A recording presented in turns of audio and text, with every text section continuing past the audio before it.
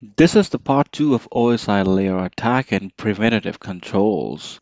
To recap, OSI model stands for Open System Interconnection and is a conceptual model created by the International Organization for Standardization, which enables diverse communication systems to communicate using standard protocols.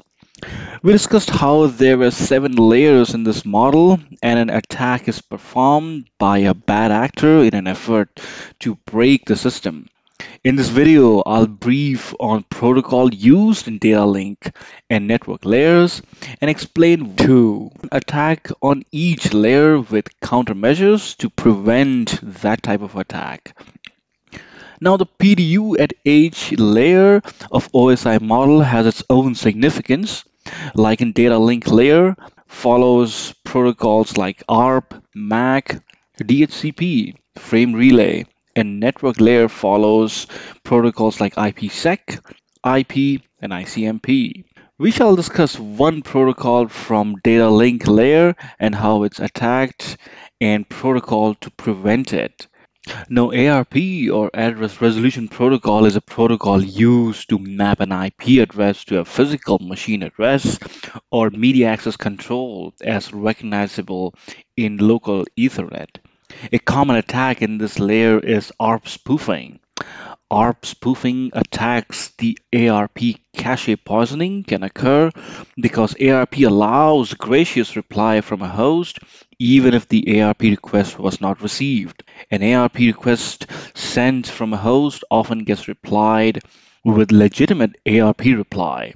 However, an attacker can send in a subsequent gracious ARP replies that will override legitimate replies and create a bogus entry in the requester's ARP table. This is also considered a man-in-the-middle attack. However, there are some controls to prevent ARP spoofing attacks. You can put in controls to detect fake ARP messages and maintain consistency of ARP table. Alert the system administrator via email if any change happens.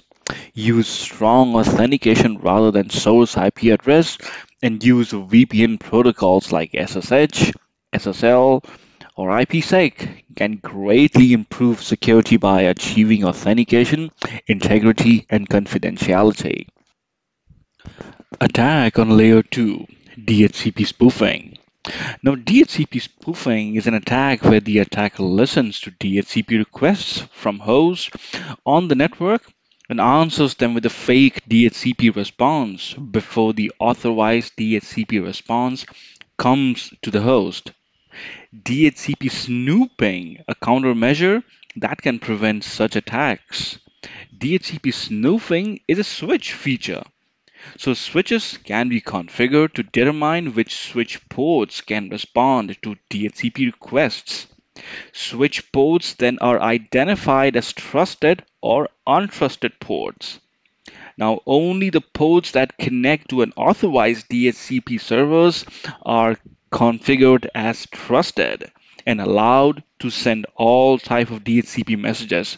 So all other ports on the switch are untrusted and can send only DHCP requests. So if a DHCP response is even seen on an untrusted port, the port is then simply shut down. Attack on network layer. A very common type of attack in this layer is IP spoofing. Attacker creates IP packets with a forced source IP address to conceal the identity of the sender or to impersonate another computing system.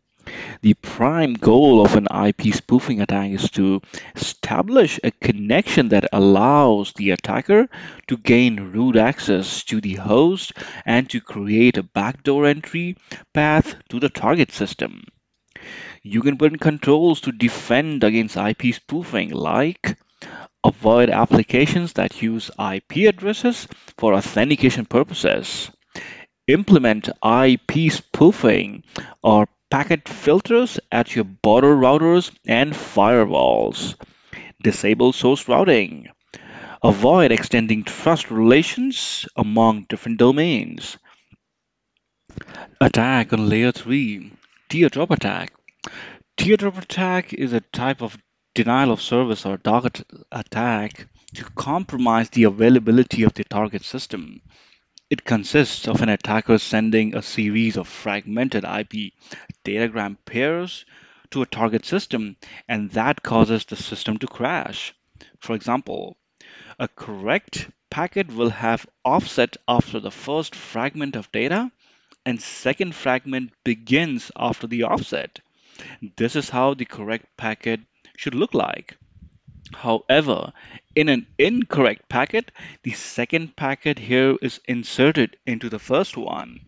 This confuses this memory of the system allocation and thus causes denial of service. Remediation measure for teardrop attack. Although many tools for teardrop attack are available, such as Tiger, SingDrop, Boink, Nesty, Teardrop 2, and New Year. However, most modern operating systems can contain fixes for teardrop denial of service attack and its variants. Also, just a simple reboot is preferred remedy for after this happens. There are other type of attack in this layer like smurfing and DDoS attack. Please check out this video in the cast which have explained the attack in detail. Also, do let me know in the comment if there are any specific type of protocols you would want me to cover from each layer with countermeasures to put in controls and to prevent those type of attack. Also, if you're interested, please feel free to get in touch via email address if you'd be interested in taking any cybersecurity consultations. That ends the part 2 series of OSI layer attacks and preventative controls. I'll see you in the part 3 of this video series and hope you have a great day ahead. Bye now.